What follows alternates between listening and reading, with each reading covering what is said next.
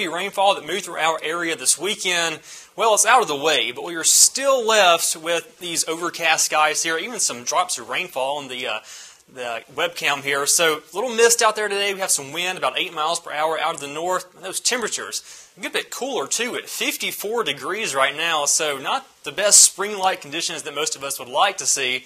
Now up to our north, Tunica sitting at 57 degrees, but really one of the warmer temperatures in the state right now.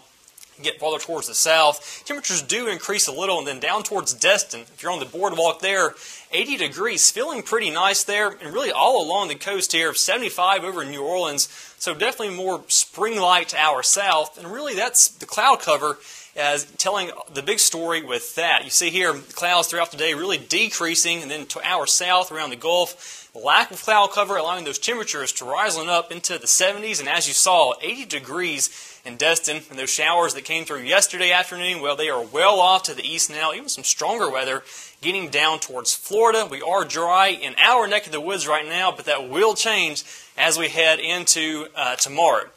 Here we are for the morning commute tomorrow morning. Slight chance of shower, but really the heaviest rainfall holding off until we get into tomorrow afternoon. Now by the mid to late afternoon, we are seeing pretty much broken to maybe even overcast skies, and then the rain does begin to fill in tomorrow evening. Some stronger showers off to our west, but really holding off until Wednesday morning looks like to see the heaviest rainfall.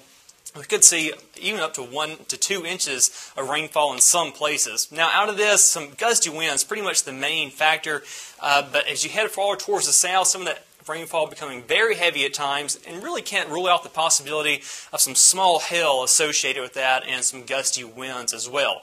Now that gets out of our way as we get into the day on Wednesday, seeing some break in the cloud cover here, so we will get some sun on Wednesday, but looking off to the west here, really can't rule out the possibility of some showers sticking around for the day on Wednesday. Now today, though, enjoy your Monday as much as you can. We will see some breaks in cloud cover. Clouds decreasing this afternoon. 62 degrees the high. And that's pretty much the max we'll see for today. North winds at 5 to 10 miles per hour. But tonight, those clouds do come back into the picture. We just can't get away from them completely, it seems like. Temperatures getting down into the lower 40s, sitting at 43 degrees. Those winds calming down too. Out of the northeast at 5 miles per hour. Again, the rest of the week looks like a soggy one, not the most spring-like conditions that we would all enjoy. Tomorrow, though, getting up close to 70, won't quite make it, though. Some more sun coming back to the picture Wednesday. We get into the rest of the week.